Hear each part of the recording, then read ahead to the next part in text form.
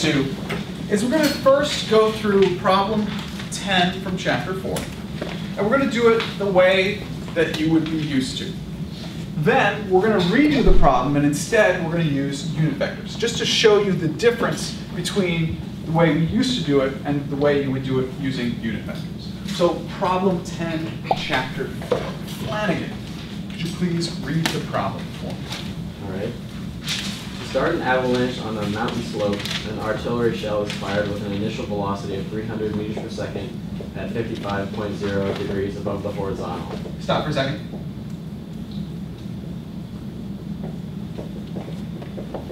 The 300, it says 300 meters per second, correct? Yes. How many sig figs on that number, Justin? On 300 meters per second. 1 or 3. Which one is it? 1. Class, 1 Yes. or 3? 1. Oh, it's the book. Aha! But remember, just to review, that number actually has 1, right? But according to the book, they've just said, you know what? We'll have a default of 3. So they're going to assume that has 3, right? When we get to an answer, we should give an answer with 3 sig figs. And I understand that that's irksome. It is. Does it say 55.0 or 55? It says 55.0. Of course it does. That makes sense. Why illustrate one and not the other? Okay. Justin. I'm sorry, Flanagan, you were reading. I apologize. Okay. It explodes on the mountainside 42.0 seconds after firing. What are the Hold X and Y? on. So that's the displacement, or I'm sorry, the change in time, 42 seconds. Okay. What are the X and Y coordinates of the shell where it explodes relative to its firing point? Okay, so the shell is going to start here. We have some sort of mountain. We're going to launch it. Here, mountain.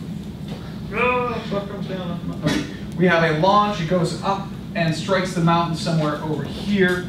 And we're looking for 2 things. We'll say looking for delta x and delta y equal question mark, assuming we'll have it start position initial is equal to 0 in both the x and y direction. Flanagan. That's it. That's it? We'll figure out the 2 positions. Okay. So the 2 changes in position, assuming if we set initial x and y both equal to 0, then we're looking for delta x and delta y. Step 1, Hannah.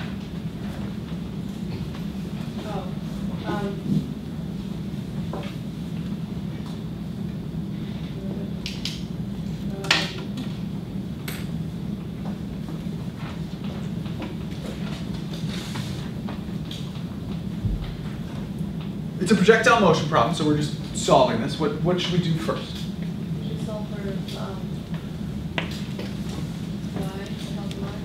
y. Right, but we need to do stuff. I agree we need to solve for delta y, but we need to do stuff before we can really even begin working with this. What do we need to do first? Carol. It. The problem. All the information, the givens, in the x direction and the y direction. Good. Okay? Because in the x direction class, what is true? The acceleration is 0. We have a constant velocity. In the y direction, we have free fall. We can use UAM. The acceleration is equal to negative g, negative 9.8 meters per second squared. So we list what we know in the x direction and the y direction. What is the one of the 5 UAM variables that is the same, Benedict? Time. And why? It's a scalar. Because it's a scalar. It's the only one of the UAM variables that is a scalar. So let's list what we know in the x and y direction, please. Bob. Delta t equals 42.0 seconds. It's the same. I'll just add it for both. And the y direction, the acceleration equals negative 9.80 meters per second. Okay. The acceleration in the y direction equals negative 9.8 meters per second squared. Don't forget the square. That's an important piece. Velocity initial, where we have to find velocity initial in the x and the y. Notice the velocity initial is neither directly in the x nor the y direction. We need to break it into its components. We have our initial velocity. which is equal to 300 with 3 sig figs meters per second and an angle of, what was it, 55? So theta equals 55 degrees. We need velocity initial x, velocity initial in the y, please. Please give me both. Josh. Velocity initial x equals velocity initial times the cosine of theta. Notice, last year I would have forced you to start with the cosine of theta, but at this point we're going to do this so many times. This is fine. So velocity initial was 300 times a cosine of 55 degrees. The velocity initial in the x direction is equal to? 172.072 Sorry, I'm going to disagree with that. Okay, good, because that didn't make any sense. Yes, I heard wrong. 172 point. 0.0729. Okay, 0.729, that's in meters per second. We do the same thing with cosine to get the velocity initial in the y direction equals the velocity initial, or I'm sorry, with sine. Sine theta, so 300 times the sine of 55 degrees. So velocity initial in the y direction is equal to 245.7456. 7456 meters per second. Great.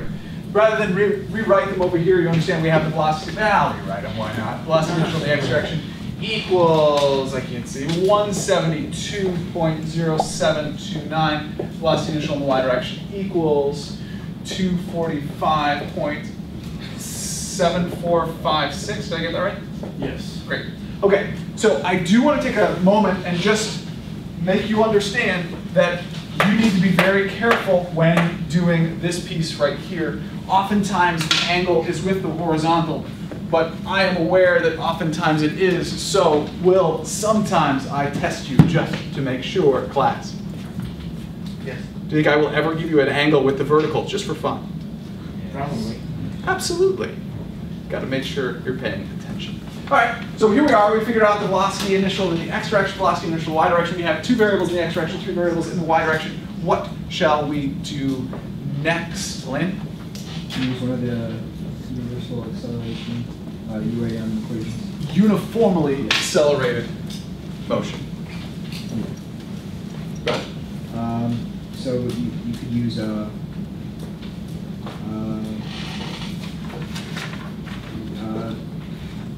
V final, the velocity final equals velocity initial plus acceleration times time. What are we missing on that equation, Mr. Lowe? Whether it's x or y direction. Right, so we need to identify this is all in the y direction, velocity final, y velocity initial in the y direction, and the acceleration in the y direction. We have,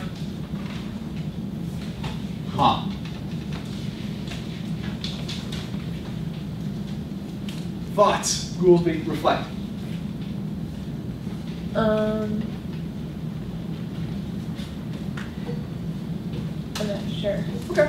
Somebody reflect on this for me, Bob. We can't find position with it. This is a wonderful equation, and we could find the final velocity in the y direction, but as far as our problem is concerned, we don't really care too much about the final velocity in the y direction. Wonderful equation, we can use it, but it gets us nowhere as far as the problem is specifically concerned.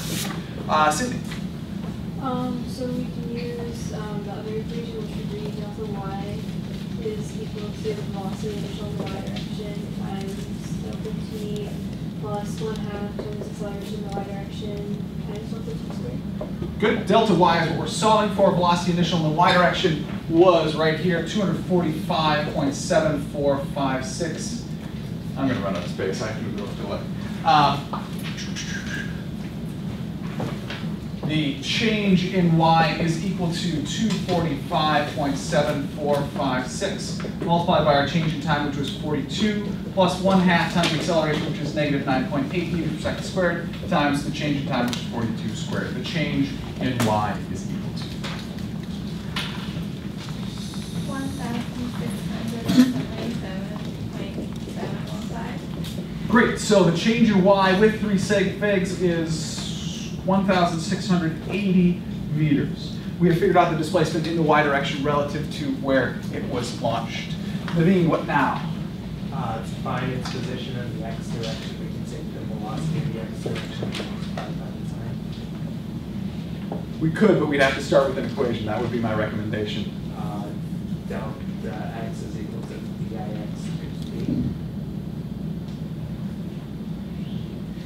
That's not one of the equations on your equation sheet. I would always start with the equations on your equation sheet.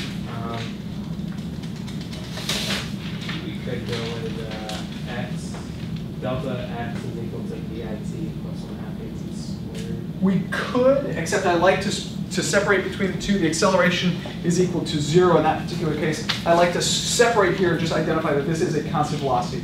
It's subtle but important. Heather? Velocity in the x direction is equal to the change in delta x over time. The change in position or the displacement over change in time. I do understand that it's going to work out to the exact same thing, but this better differentiates it from the uniformly accelerated one. So then the displacement in the x direction equals the velocity in the x direction multiplied by delta t. Delta x then equals the velocity in the x direction 172.0729 multiplied by our change in time, which is 42.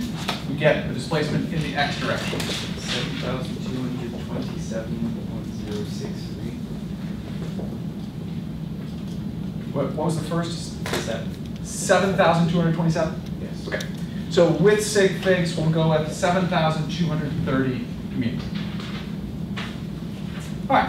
As promised, we've solved this the way we would have last year.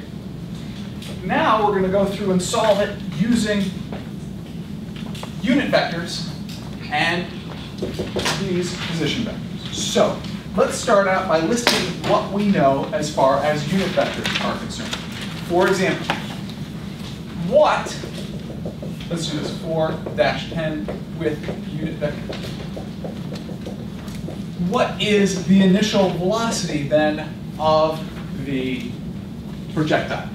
The initial velocity of the projectile, please. Mr. Deeds. It was 300 meters per second. Right, but we're talking about with unit vectors. So what is the initial velocity? It would be, I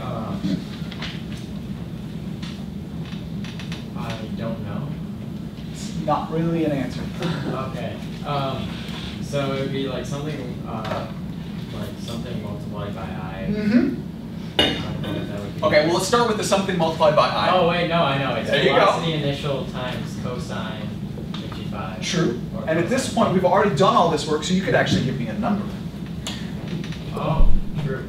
It would be 172. How many sig figs do you want? Which is right, what's there? Oh, 729.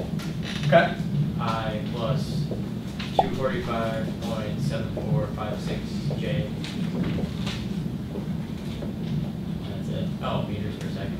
Okay. So this is our initial velocity. Notice, rather than listing it as in the x direction and the y direction, we've listed the whole thing all together. What else do we know as far as unit vectors are concerned? Mr. Reed. The position initial Is? 0. Great. What else do we know? Jay. The final position is, do we use the unrounded method for that? Well, actually, the final position is what we're trying to find. We've already solved the problem, so the final position is what we're trying to find. So our final is going to be equal to question mark, which is going to be equal to x comma y meters, right? That's what we're solving for. Goolsby. We know that time is 42 seconds.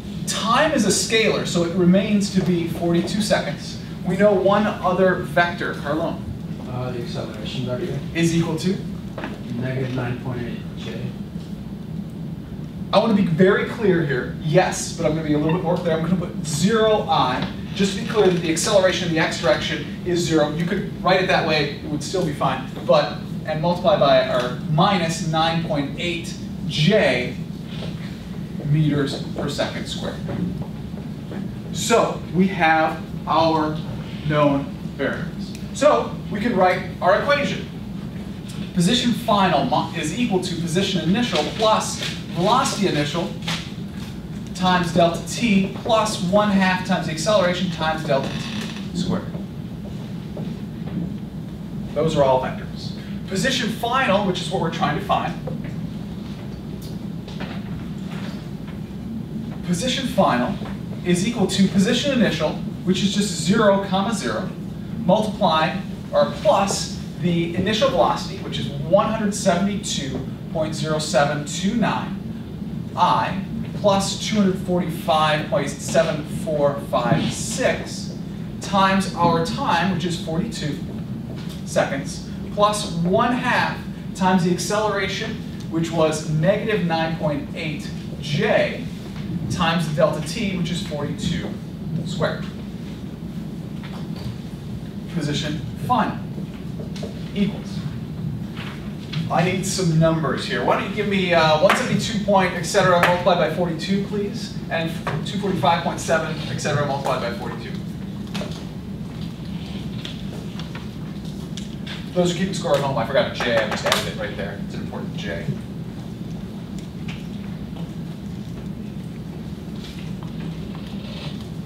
$172 times the 40. God, that sounds familiar. And that's multiplied by I, plus, what do we get with 245, et cetera, multiplied by 42? 1677.7152 J.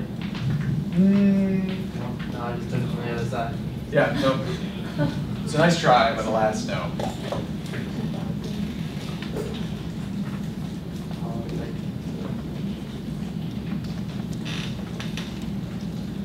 $10,321.31562. Okay, that's multiplied by J minus 1/2 times 9.8 times 42 squared, multiplied by J. 17,200. 17,200? 87.2. Like this? Yeah. Okay. That's multiplied by J. So, Right.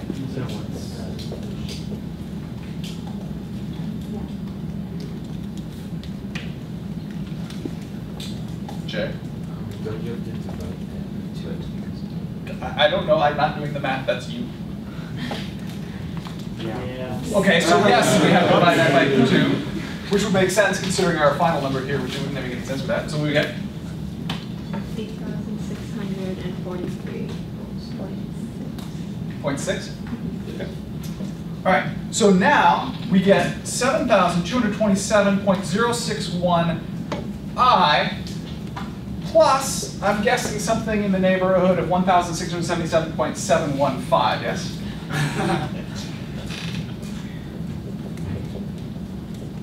Multiplied by J.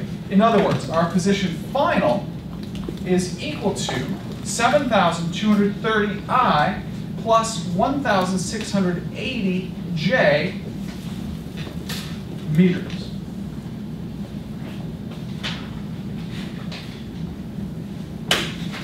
So, this is what you're more familiar with. This is how we would have done it last year. We split things into various directions, and we deal with the directions separately.